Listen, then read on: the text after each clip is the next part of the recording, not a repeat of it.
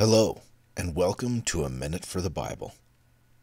In Ephesians 4:4 through 6, we read, "There is one body and one Spirit, just as also you were called in one hope of your calling. One Lord, one faith, one baptism, one God and Father of all, who is over all and through all and in all."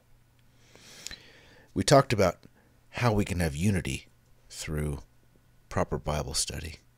And the first step is observation. Observation is the process of learning what you can about the text and those involved with it originally. Who, what, when, where, why, how. Who wrote it to whom? Who was expected to apply it? The history and the culture. What was going on at that point in time in history? What did the people then live like that a passage may refer to?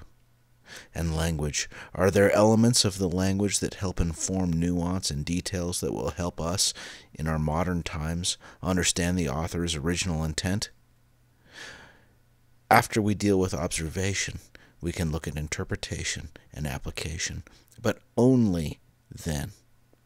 We observe because it is the foundational step. If we miss something here, we will likely miss on interpretation and application. This has been A Minute for the Bible.